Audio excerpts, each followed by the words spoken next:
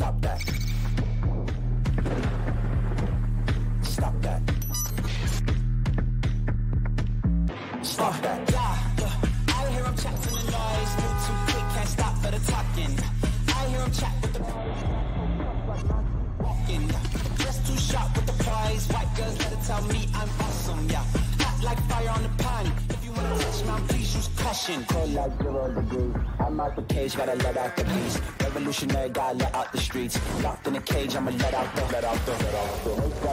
sheets. We came for one man, forget about peace. We take the west side, take on the east. I'ma put him in the cage, never let out the. I hear him chat to the noise. Move too quick, can't stop for the talking. I hear him chat with the boys. Not so tough, but mans keep walking, yeah. Just too sharp with the prize. White girls, let it tell me I'm awesome, yeah. Hot like fire on the pan. If you wanna touch my please use caution. Stop that. Stop that. Stop that.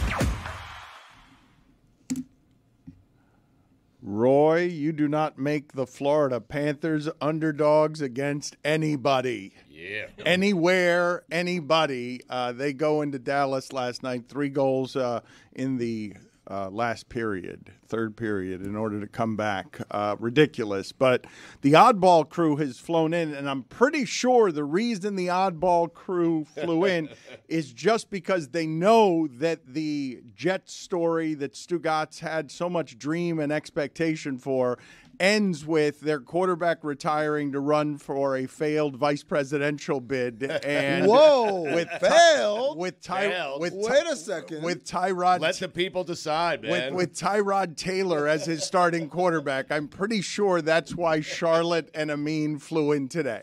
Yeah, we just wanted to be here for moral support for Stu. Thank you. Anytime. Yep. The Jets should get a compensatory second-round pick for this, right? I mean, they should get something. Right. They should get. Is it a second-round pick or from who? Congress? I don't know.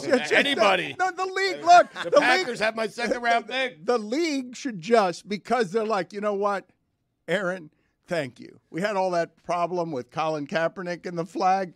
Now we've got an active player sort of on the other side of all of this, possibly as a vice presidential candidate. Well, he'd be independent, so he'd be right down the middle, Dan. Right. You don't know where Rodgers' politics are. Stop I trying think to it's box fair him. to say. Yeah. Mm-hmm. I think Aaron Rodgers, it's not so much that Aaron Rodgers believes in stuff, it's that he doesn't believe in stuff. His whole platform is like, here are the things that I don't believe in. And RFK Jr. is like, haha, my man. Welcome. Skeptical. Didn't he just do this whole thing with Jimmy Kimmel, though, and Jeffrey Epstein? And didn't RFK say he flew on Jeffrey Epstein's plane twice? let's get that sound real quick here, because I do want to think for a moment about what that cabinet looks like. Because you know Randall Cobb's on it, And so is Bakhtiari. Yes, yes. Lazard is on it. We might have who else? Which one of the Packard tight ends is going to be on it? Jordy is Nelson. Chief of Staff for sure. This was unusual. The last time I heard from Robert Kennedy, I do not know what the context for this could possibly have been, but they asked him evidently about being friends with Epstein, and he's like, I'll do you one better than that. I was always entertaining rapists. So, you run into everybody in New York. I mean, I knew Harvey Weinstein. I knew Roger Ailes. I knew O.J. Simpson came to my house. Bill Cosby came to my house. An odd flex. It's funny. And not in any way. Shout out to Andrew Schultz. That's a good get right there. RFK? Wow. Yeah. Is it? RFK Jr.? Isn't it? Have we had him? Well, Pablo declined him. He was offered him and declined him. Really? I don't think it's hard to get a guy running for president on your show. I feel like it's the opposite. They're trying to be everywhere. We've never had a presidential candidate on our show. We had a president, but we didn't know he was going to be a candidate at the time. Charlotte, you're staring open-mouthed at Amin. Do you want to do that oddball with RFK? Is that something you want to do? The disgraced Kennedy brother? Absolutely not. I'm just still shocked by that clip. Yeah. He's literally like, oh, yeah, you want to hear some bad guys? I'll tell you about some bad guys. Oh, you hadn't seen that? No. You had not heard? That's the last time I heard from him. It was last week. It was going everywhere because it's fairly amazing judgment to go that route on that question. Now, I don't want to recklessly speculate here, but does that mean Recklessly speculative? Yeah, exactly. It's a tough one. Yeah. Does that mean that RFK Jr. is a Celtics fan, given where the Kennedys are from? Sure. Okay, well, let's not. It's all starting to add up now. That's neither here nor there. I mean, Why are you whispering as if you think that's the better way to do this? That's the worst thing about him, to Amin. Like, Me? We have to accuse him of this in silence. I'm whispering? he's like, this might It's called be. sotto voce. You should learn it sometimes. You got to mix it up. Sometimes you're loud and sometimes you're soft. And Amin it gets the point across. Amin was worried that was character defamation. He was going to get sued, so he had to say it quietly. Thank you for teaching me how to do this. I mean, I appreciate it. You're welcome. The other story today that everyone is talking about. There's another story. There is another story than the idea that we might have an active NFL player running for vice president. Why do they do this? Like, someone I think asked the Steph if Jets? he wants to go into politics. He's like, oh, you never know. And like The Rock keeps like, why do celebrities think they want to be president of the United States? It seems like such a hassle. I know, but one was. Exactly. That's why. Yeah, but like, how's that working out? Well, Pretty good. it's about to get reelected. But he owes $400 million. Not in jail. You know what I want to do if I have $500 million? Not owe $400 million. Or just never be seen again. Or heard from it. Exactly right. Like- Do they just need, like, the ego they need everyone thinking about them and talking about them constantly, that they need to be in politics? Why? Also, sorry, Dan, I know you're trying to move on from Aaron Rodgers, but I have one more thing. Say this went well for RFK and Aaron Rodgers. What if the Jets also have a deep playoff run? Right. And the game conflicts with the inauguration? What does Rodgers do? What do you think he does? Luckily, they don't have to worry about that because they're still the From your Jets. lips. A deep playoff run? Well, either, really. I have him taking the oath right there at the 50-yard line. What's more likely, though? Jets AFC Championship game conflict with the inauguration or RFK Jr. elected? If sports RFK Jr. If sports are indeed a mirror for society, I do believe that the open to the Jets season would sort of mirror what that presidential campaign would do, where they have the flag, they wave it at the beginning, and then 4 plays later, everything is shit. Everything is just total shit, but we wave the flag for those few moments. And what we win, we're against vaccines. That's our platform. They also, if this happens, they did register KennedyRogers.com. And if this happens, guarantee you the picture of Aaron Rodgers carrying the flag out onto the field is the header of the website. It's a great picture. That is That's the Then one what thing he happened? did. that The is highlight of One my thing season. we Yeah. can't dispute that. that is the highest the Jets have ever been.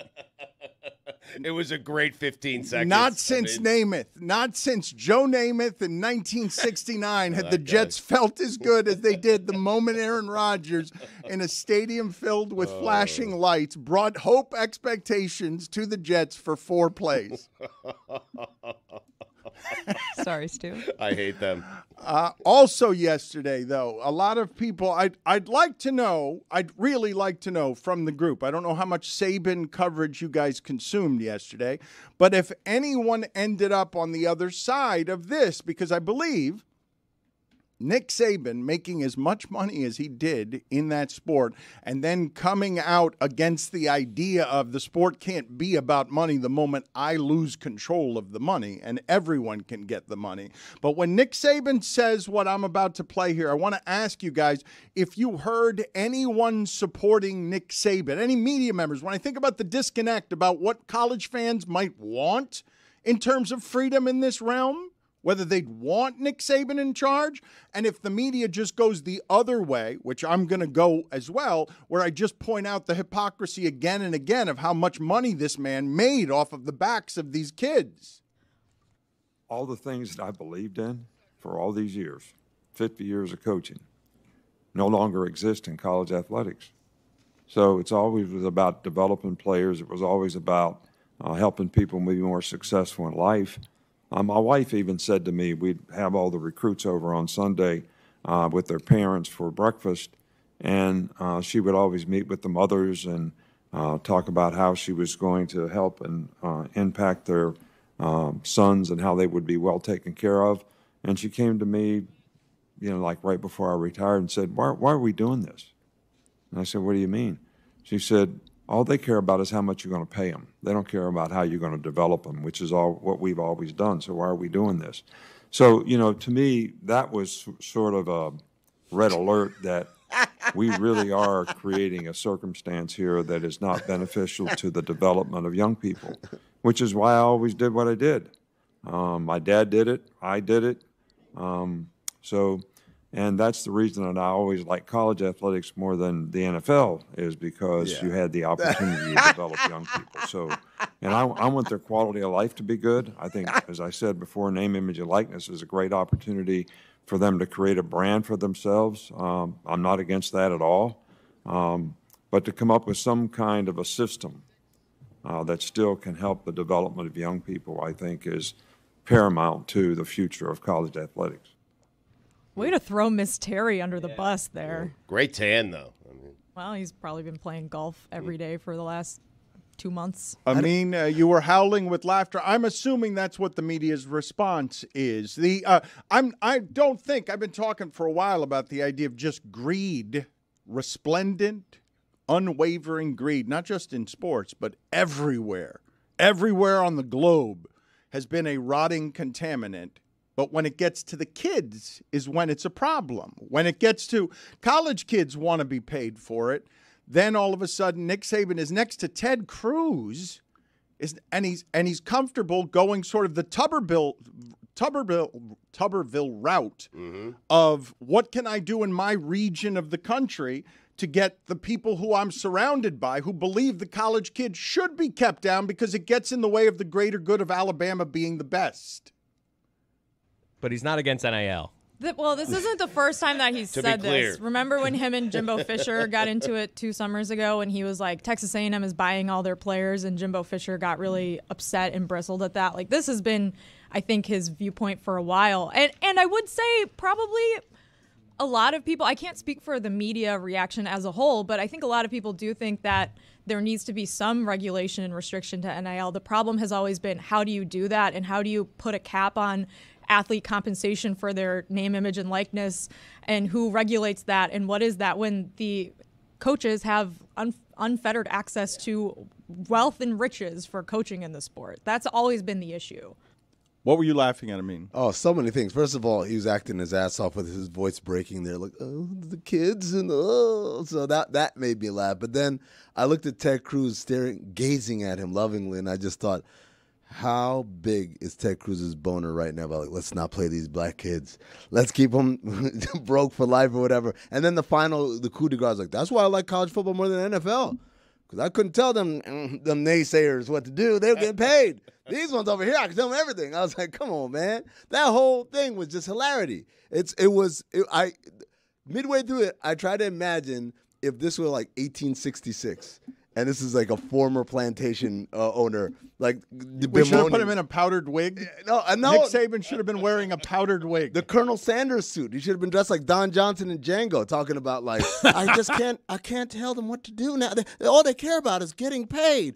No shit, Sherlock. You got paid for 50 years. Well, also, and you've been paying them for 10 years. Players went to Alabama so they could get paid in the NFL. So it's not like they didn't care about money beforehand. Plus, obviously, players were getting paid in a even less regulated way. And he also went on to talk about parity and like this will make the rich richer and the poor poorer. Like, I don't even know how to begin to unpack that when you've been the head coach at Alabama for like 20 years. Well, I'm about to. You are the no, rich. I'm gonna do this for you right now. I'm going to unpack it for you with the details that you might want on this. That's very nice of you. I have them all in front of me here because, well, I shouldn't say all. I hate unpacking. I shouldn't say all. I like packing. I don't have them all in front of me.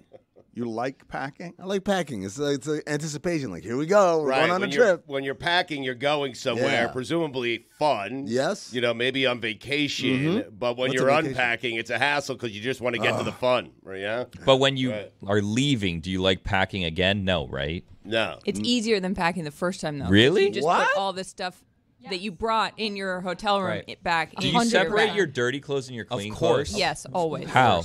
With a laundry bag. Okay, no, that's what I was asking. Oh, no, I put a demarcation. I put a T-shirt across the line that marked. I'm like, this is zipper pocket for me. If it works out, I do one half of the suitcase dirty, and then the stuff I did. Yeah, that's a good move. Nice. Hey, what were those Saban facts? We're getting to them. We'll get to dirty stuff with the shoes. 2 minutes. Get out of here. Don't show people that. Don't show people that. Don't get out. He's huffing and puffing over here like, 2 minutes. They're talking about laundry again. Get out. I'm huffing and puffing. You were huffing and puffing. I was hoping you'd do the next 9 minutes and I could leave because you understood what we were doing here. I wanted 9 minutes unpacking. I wanted 9 straight minutes unpacking. Instead, I've got you showing everybody what the joke is. Well, you know the good thing about unpacking though, What? is that you don't actually have to do it like well. Yeah. Like I'm in a hotel right now to be here with you lovely folks. Thank you for that. Yeah. My absolute pleasure. And all my stuff is not unpacked. It's just sort of like messier in my suitcase. Oh. What's the number of days that you go on a trip that you need to unpack? More than 3. I can More push than it. 3. I'm with Chris. Yeah. Oh. Yeah. 3 Wait, days but or Billy, less. Yeah, you're, same. You're saying unpack and put everything away where it should be, like you're in your room. When we went right? to Super Bowl, I unpacked. I unpacked And as I well. Oh yeah, humped you it. have to. Yes. But like on a weekend trip, I Right. won't. How many days before the trip do you start packing? I pack an Day before. hour and a half. before Yeah. I leave. Yeah, Wow. day of. My I'm a wife, day of my person. wife starts Yeah. like 4 days before we leave. I like the idea of it. Mentally, I start doing that, but it's always a Yes, game time mentally. decision, and then you're like trying to cram everything. You're sitting on it, then you do like the extender thing on the bag, and then you have to push it down and close Sit the on the extender bag. thing. Yeah. My dog is afraid of suitcases, so I wait to put it in the suitcase until minutes before we leave. But I will start folding and organizing days before. I would argue I'm the best bag closer here. I would go toe to toe with you, Chris. No. I believe that you believe that. I can when I get my knee on that thing, I'm closing this bag. Oh, it's game over. Oh wait, hold on. This is a different game though. Talking You about think- a full suitcase that needs to be shut. Hard I'm case closing or that. You would be soft? my go-to guy Whatever on you this need. show. Yes. But you're not the most organized packer. That's No, what no, you're no, saying. no. You're the one that can get the bag closed the best. I out don't of use everyone packing here. cubes. No, me neither. Does anyone? Is it? We any cube people here? No. I've dabbled with cubes, but Yeah. I'm not sure about them yet. Lucy's a big cube gal. Yeah. Cube, you know, packing is sort of like writing an article. Yeah. Because you get an outline in your head, you think about it for a while, you agonize, you put it off, you don't do it, then you start doing it, then you get distracted, then you realize you're about to miss your deadline or your flight, and then packing cubes are the outline of suitcases. Do I have this wrong about you, Charlotte? Because I don't know you like this, but I would assume that you give off a little bit like your entire life is I've got to pack 90 minutes before I'm going to wherever my next 90 minutes are going. Like you're always chasing sort of the bags in your life. He says you seem scattered. 100,000%. I don't know if I've ever been more accurately pegged than you're always chasing the bags in your life 90 minutes Okay. before. But I will say I'm pretty good at hitting a deadline. I want to ask a number of different questions of the audience here. Is your dog afraid of your bag? Because I don't think Willow's afraid of your bag. I think Willow doesn't like it when you leave, and your bag represents that every time. Correct. They know. Yeah. Willow does not Yes. like when you leave the house, and that's that she's got no fear of bags if she's allowed to be around the bags and go with the bags, but she doesn't know where those bags go. She knows Mommy takes them with her, and then Willow's alone. She fears that more than Severe anything. separation Those bags, anxiety. those bags connote leaving without me. Some really good doggy psychology, Dan. Okay. Yep. Yes. I thank you. I'm an expert in this realm. One of the few. I also want to ask the question, though. Do you like packing? Yes or no? And I also want to ask the question: when do you like packing more? To go for the trip or to get back home? Because there seems to be some disagreement here. I'm happy that Amin is back. I do want to ask you guys a Are you? question. I mean, yes, because I do want him to be here this hour and help the show with not whispering and not revealing all That's of the how you innards do of it. the You show to hide 'em. everybody. Right. He gets it. But if you can put on, if you can, someone look this up for me, because you mentioned Don Johnson and Django, and I really do think like his last 9 roles are just racist. Like he's being I think he's done like the last. I think he was a Klansman in one of the, Tarantino's other movies when they couldn't see anything because the pillowcases didn't work right. But I'm pretty sure Don Johnson's like last 5 or 6 roles are. Wasn't he? What was that HBO? The 1 season or 2 seasons? The Watchers. The Watchmen. It was The Watchmen, right? Yes, the Watchmen. Wasn't he also a racist in the Watchmen? Yes, I believe so. He's just I going feel like around. there's a lot of roles for you in Hollywood if that's what you're typecast as. Oh, yeah. Very easy role to fill. It's a safe play, I guess. Did you know he was a powerboat racer? What? Whoa, Miami Marina? Well, I don't know, Jess. Stadium? And according to, that's how words work, his Wikipedia, in 1986, Johnson received his first motorsport victory. He won a 1,100-mile powerboat race up the Mississippi River. It was in Mississippi? It's close. So not donating to the Canes NIL fund. And that's how we bring it back to college football, Dan. He was in a movie called High Heat, and I missed it. I mean, I just saw that. Stugotz. I know. Put it on Looks great. Put it on the poll, please, Juju. Can you believe that Stugotz missed the movie High Heat? So here are some facts for you on Nick Saban, okay? Hold on. High Heat synopsis. Ray and Anna, husband and wife, own and operate a restaurant together on their opening night. Both of them are keeping secrets, however. Ray is in debt to the mafia, and Anna is an ex-KGB agent. Right. Both secrets are revealed when the mafia sends people to kill Ray, but Anna fights them off. Ray and Anna must work together to save their restaurant and their lives. How'd I miss it? I mean, seriously. Sounds like Frozen 3. What year was this? 2022. 2022. Oh, I thought you were going to say 1987. And Liam Neeson's not in this? No. There's been a big movement in Hollywood lately to have like the woman lead role be like secret agent or former secret agent that then goes in and saves the world. It's called inclusiveness, I think. I don't think Inclusion. Is it? I don't think it's that. Well said. Is it? What happened? To say that confidently, that poorly, is the Amin experience first hour when he's just off the flight and he's tired. This happens every time he lands. He thinks he's just going to get on the treadmill at 100 miles an hour, and he's just a little slow and whispering, and then he gets mad at me for pointing it out. These numbers, though, Stugotz, on Nick Saban, because maybe none of these are surprising to you. This is just what's known. I would like for you guys to look up for me what the second highest paid state employee in Alabama has been over the last 20 years, because he made $124 million in contracts at just Alabama, and Stugotz was probably underpaid. Yep.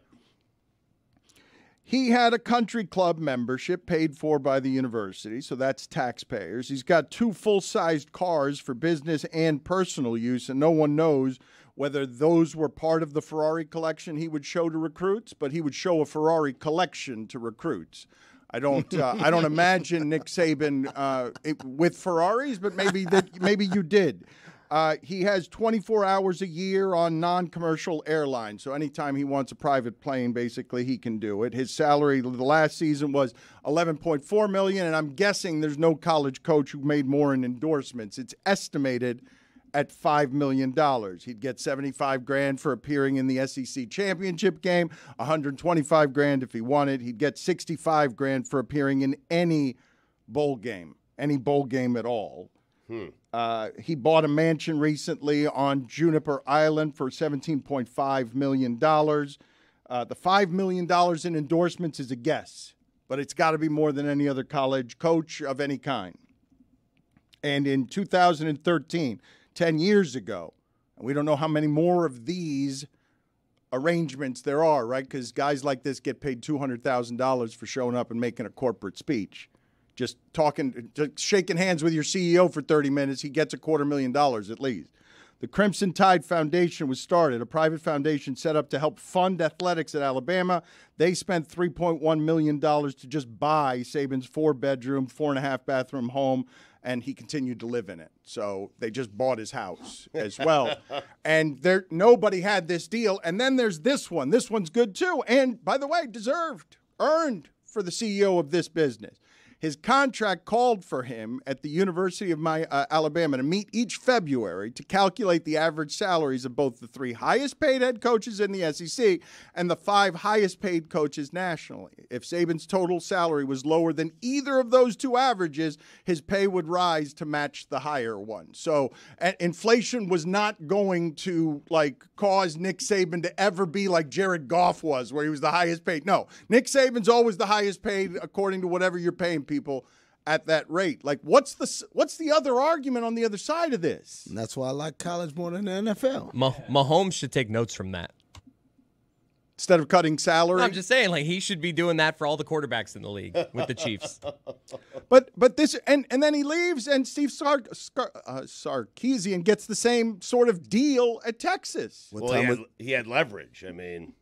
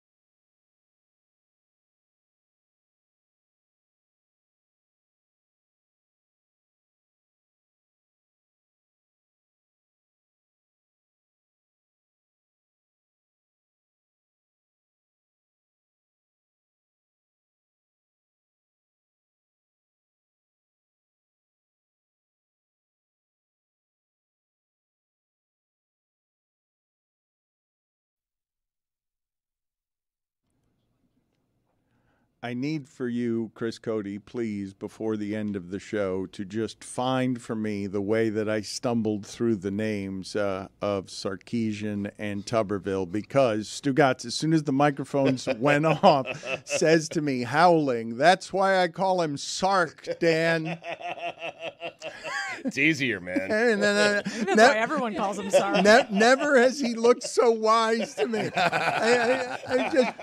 I'm drowning in my vulnerabilities, and he's like, yes, he's got the obvious second guess as we go right off the air. Amin also, he had the closing line for the last segment because he does not want to leave this Aaron Rodgers topic alone. He's got his cabinet filled out already. Nice. And I do want to talk about this a little more, because if we're going to go full-blown crazy as a country, let's go ahead and do it. Let's have it, like, saturate sports as well. Remember when we said politics are not going to infiltrate sports? We're going to stick to sports. We're going to keep them separate and apart, and we're going to do this by ending racism in the end zone and moving on with our lives. And then the walls cave in, and now the Jets quarterback is being mentioned with Jesse Ventura. But why my team? Why the Jets? Like, infiltrate somewhere else, not the Jets. Because the viral strain of crazy that is all over America will infect at least one of the teams, and it just happened to be the most cursed of them. I'll tell you this. If he runs on a platform with RFK that he will make the Jets better, he'll make the Jets good again, I will vote for Aaron Rodgers. How about that? Oh. You know what's crazy? That's how desperate I am. 40 years! We keep talking about politics entering sports. Nobody had on their bingo card sports entering politics. That's right. The best defense is a counterattack, ladies and gentlemen. We're going to infiltrate Washington, D.C. We're going to put Patrick Ewing in the White House. We're going to put... that didn't work at Georgetown. No, it didn't. That's a bad idea. Yeah, Patrick Ewing to D.C. Why did you just do that? I don't know. You just led an insurrection, and we fell down at the gates. Like what? I can't be a leader, Dan. What just happened? You were trying to get a mob going. I was waiting for someone to be like, but Patrick Ewing failed miserably as the coach of Georgetown. I should have started with Aaron Rodgers. I don't know why I went away from it. It's called inclusiveness. Yeah, it is. That's right. That's what it is. Jamel Hill's going to join us here in a second, but the naivete, because we have clips to undermine our particular echo chamber, okay? Because Pablo Torre started his podcast, which now has a pretty giant following because he caught on to something and people really like the weirdness of what he's doing. Pablo Torre can go all woke and liberal on you, but never forget that he was wearing a whale costume the first time Jesse Ventura appeared on us on ESPN, and we just entertained conspiracy theory after conspiracy theory, smiling, and again, with Pablo Torre dressed as an orca. You know, I got in all sorts of trouble when I questioned 9/11. Well, I've been vindicated because in the new chapter in the book, the 9/11 report has 28 redacted pages that we're not allowed to see, that George Bush redacted them. Well, Congressman Cook and Senator Graham were on the intelligence. I'm not lobbing it out there. It's what's in the 9/11 report that they won't let us see. There's 28 redacted pages. The grid, they've both told me. All it deals with is... I are both kind of just shocked and mortified. Pablo's dressed like an orca. Jesse Ventura with us. That is great. That's cinema. That was his profile picture for the longest time. Him as an orca with his fins on his face in shock. Forgive me again. Forgive me, audio audience. I promise you, this particular thing is better enjoyed visually. I wish to play again, please. The sheer horror. Pablo, beginning his career at ESPN, I believe, is looking into the cameras scared, dressed as an orca because of the words being said just freely years ago. We were ahead of the curve. We were talking politics before anybody at ESPN. You know, I got in all sorts of trouble when I questioned 9/11. Well, I've been vindicated because in the new chapter in the book, The 9/11 report has 28 redacted pages that we're not allowed to see, that George Bush redacted them. Well, Congressman Cook and Senator Graham were on the intelligence. I'm not lobbing it out there. It's what's in the 9/11 report that they won't let us see. There's 28 redacted pages. The grid, they've both told me. All it deals with is... I are both kind of just shocked and mortified. Pablo's dressed like an orca. Jesse Ventura. The best part is that initial, you know how you're in an interview and the interview subject is talking Half about listening. whatever. You're half listening. You're trying to think of what your next question is. Maybe you're looking up, your fantasy team or whatever. And then you hear something that just snaps you out of that funk. Like, wait, what did he say? And the way he looks up and then looks back at Mike and then looks back at the camera. You know, what's weird, though, is that was my onboarding for Metalark. They made me listen to that clip wearing an orca costume. Yeah. So how'd you do? Phenomenal. Billy, the only other time I remember seeing a face quite that horrified on our air was the day that I was getting suspended, that the director just cut to you in the penalty box as our executive producer for and the I day. couldn't hear anything. Yeah. And you classic couldn't- shot. But you knew. But you knew. The day before I left for my bachelor trip. Fun time. Video, can you find that, please? I believe it's the single greatest video produced in the history of our broadcasts. I believe, I will remind people, I don't know if they're going to be able to find it before the end of the segment, Stugotz, but you have to find a specific clip that begins with Billy staring all over the place, confused, because a director had purposely taken the camera off of me because I was talking about Trump, and they said, if we just put it on this producer in a colorful penalty box, surely no news outlet will run it this way. Even though the audio was still running. Yeah, correct. That's also not how it played out. But because my face not was all unlike over the Jesse place. Ventura talking about 9/11, I don't know what the audio will be specifically, but comedically, I think it'll work perfectly with the video of a scared Billy looking around in charge and unable to hear what is happening as the director is saying, take the camera off of him. Just trying to get to my wedding day a week away. Scared Billy. Oh. All right, we'll get that. He's and always scared. I'm about to say. No, but this, Billy, you don't think this video is funny? Because I think it's the funniest video we've ever made. I'm glad you enjoy it. Okay, I'm overselling then. If we do find it, we'll put it in front of the group and we'll have you guys vote. Roy, do you have a thought on this matter? It was the funniest thing that I've ever seen. Ever? Yeah, one of. I mean, it's very high on the list. A confused Billy wandering around, not able to hear, looking like he's very scared of what I'm saying. I couldn't hear, but I had a feeling what was coming. I knew. Ish. Oh, boy. There's my face. Chris found it on YouTube. Okay. Oh, wow.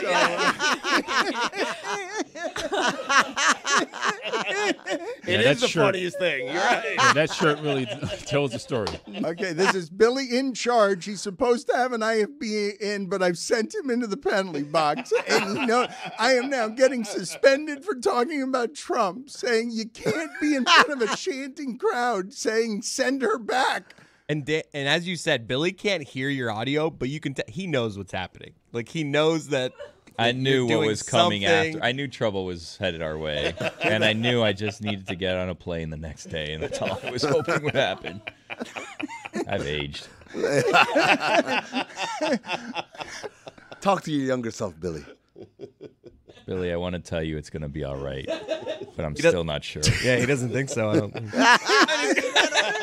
just ran away. Someone needs to do something. He sprinted. All right, get the audio accompaniment and see if it's even funnier than that. Stugotz, I don't know how you feel exactly. I don't know how Jessica feels about the intoxicant of football flooding back into your life yesterday with the transaction. But it really is amazing that football would be such an addiction at this point that their basic admin day, like where they're just like shuffling paperwork all around the league, right, is like a day of national celebration for us because we're like, yes, everybody's moving teams. And look, they're all one-year contracts now. I know we've kind of done this before, but imagine like if we didn't announce all these things and like just week 1, you just see Kirk Cousins emerging from the Atlanta. That was locker my room. idea last week. That's yes, what I'm saying. right. It's just it. Yes. I know it's so much fun this time, but imagine the excitement of week 1 if we didn't know all these moves. Like if the Ravens, they have no idea who their new running back is, and it's revealed opening day, it's Derrick Henry. Oh, my God. That would be great. Chris, that's a central argument that I have against like the importance of newsbreakers, and do they actually break news, or do they just tell us things that we're going to find out anyway? Like one way or another, we're going to find out Derrick Henry's a Baltimore Raven. I didn't need Adam Schefter to tell me that. But a team press releases, I'd rather just have it from Adam. If it's going to be the run out of the tunnel week 1, then I'm fine not knowing it. But if it's just going to be a team release, I'm cool knowing it with the reporters. Yeah. You'll figure it out. Counterpoint, I think that normal companies, instead of the NFL doing things the way normal companies do, which is just like not announce everything all the time because nobody cares. Normal companies should start having like press conferences and TV shows to be like, our new chief technology officer coming out of the tunnel is Jeff. When I say yesterday was the last 2 days, really. No, okay, all right, just whatever. Right. Let's make it 3 days, I wish it was longer. 3 glorious administrative days, 3 work from home days for the NFL. Would you agree with me on we should just start making these 3 days what the draft is, where just agents are coming out and confetti cannons all over the place just all day, farting football content into the sky. Like, just here's your football. We're going to steal these 3 days too at the beginning of March. Yes. Charlotte's idea is, it sounds good in theory, but it becomes sad and people are going to get upset when it's this new head of customer service, a 3-year deal for $150K. $150K. No, I'm just saying, because like across 3 years, and then it's actually heavier on the back end, but then they cut them before. Team option, non-guaranteed deal. Is their vacation getting paid out? Is that in the press release? Absolutely not. The agent has to come out and say, "He, by the way, he got like 4 months of PTO over the lifetime of the deal." Just keep giving contract little stats. Think of the news my football team got over the last 3 days. Everyone else is celebrating. My quarterback wants to be the vice president. Yeah, I'd rather have Russell Wilson. Adrian would work himself into a frenzy.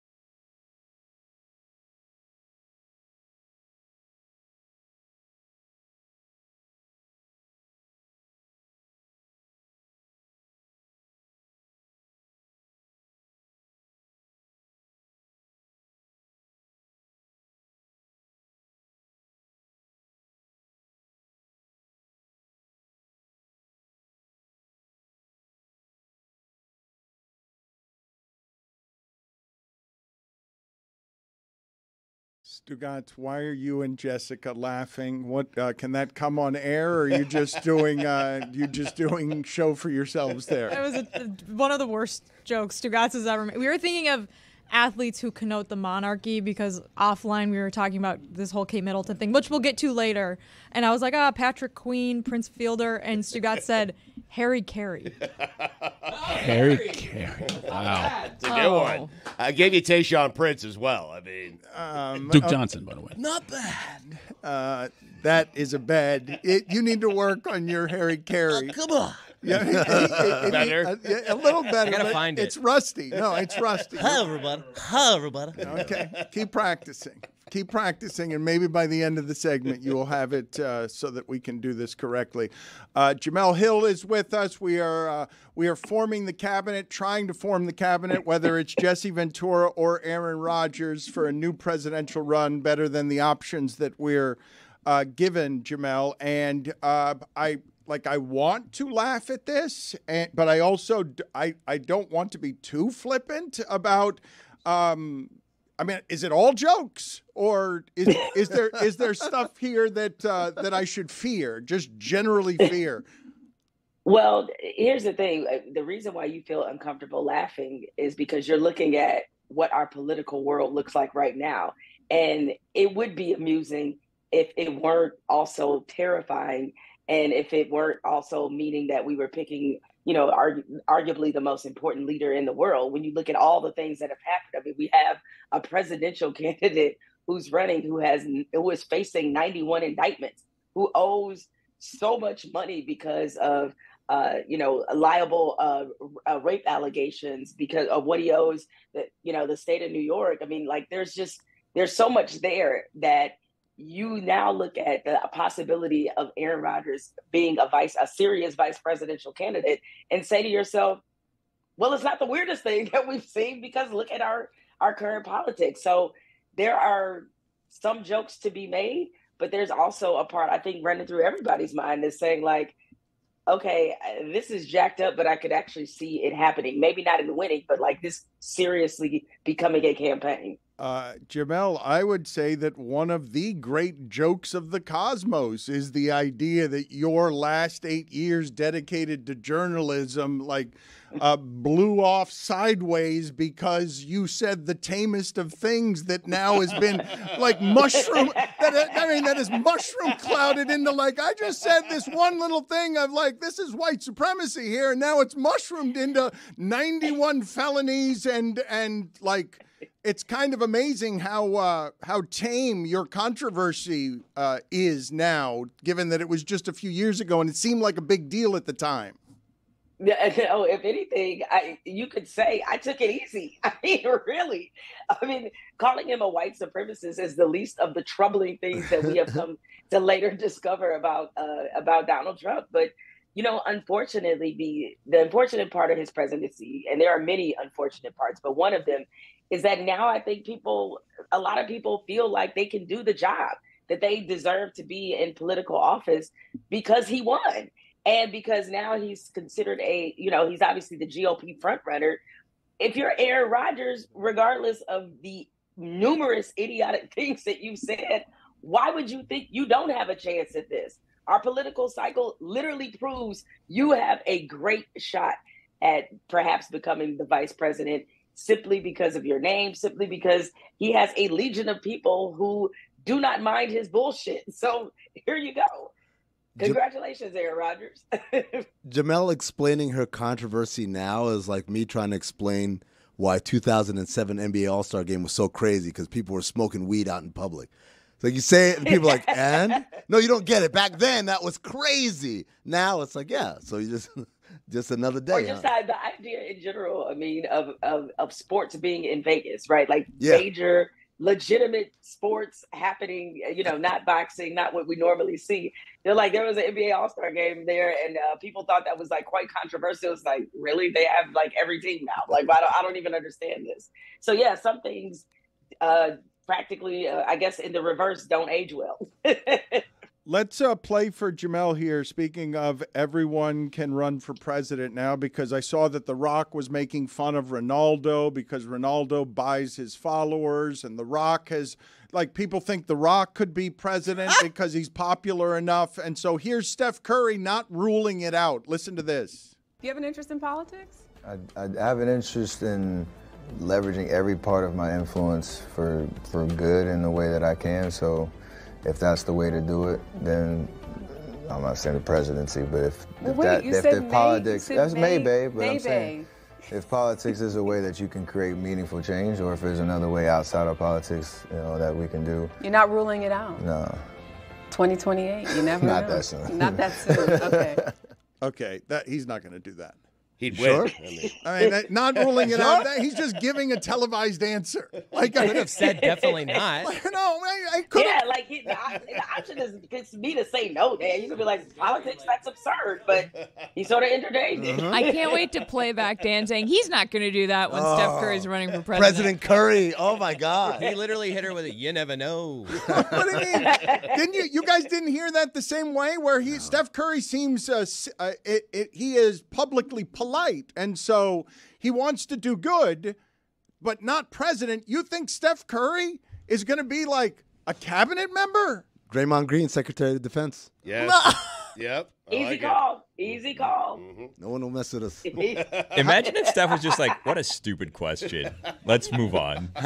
He's never going to say that. Steph can't say that. See, that would be him denying it. Right. If he's just like, that's absurd. That's one of the dumbest things I've ever heard. But he's just like, no, 2028's too early.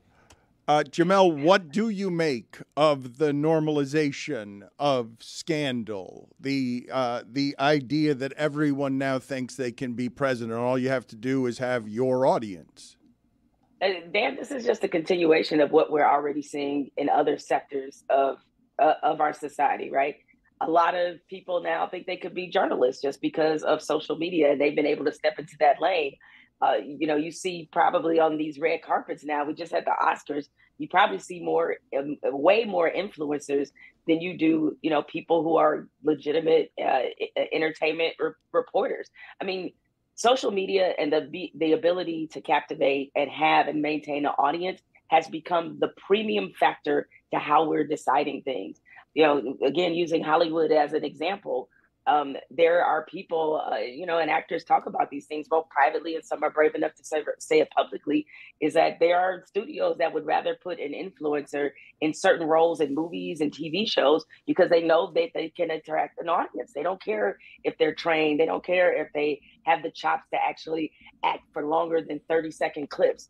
That person brings an audience to the table, and therefore that legitimizes them. And so, yes, we are in a time where the idea of picking a quarterback, by the way, who at some point lectured to everybody about how that he didn't want any distractions and how the Jets and everything should be all about business and all about football.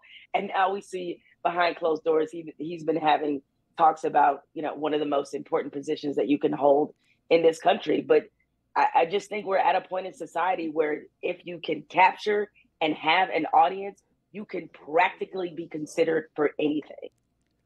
Jamel, on to more important things. On your Instagram account, you and your husband told a story about going to a restaurant. Your husband came out and the valet said, "Wow, what do you do for a living?" Because your husband was dressed real nice and a nice car pulled up or whatever.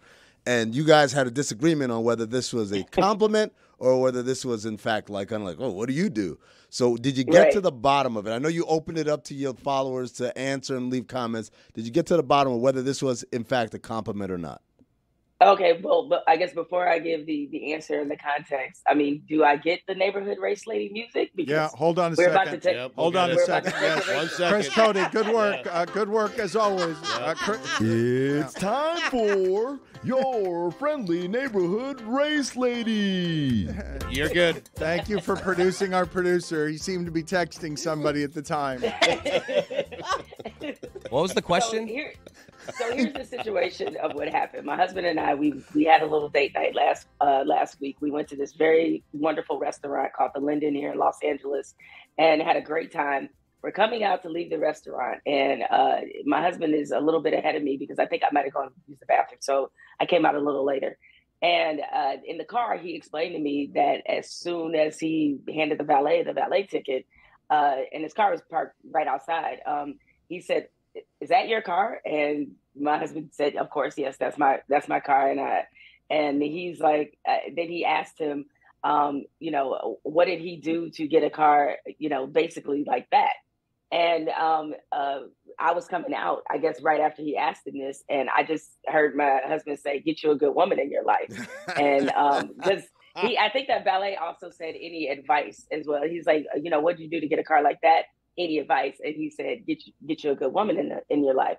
Now, I threw this out as a debate on social media, on Instagram, on my Instagram account, because when you're Black and you're in certain spaces or you have certain things, a lot of people look at you like, "How did you get in this room?" Or "How did you get that?" Like, something isn't adding up. This doesn't fit the picture of how I thought Black success would be, if you even thought Black success was attainable.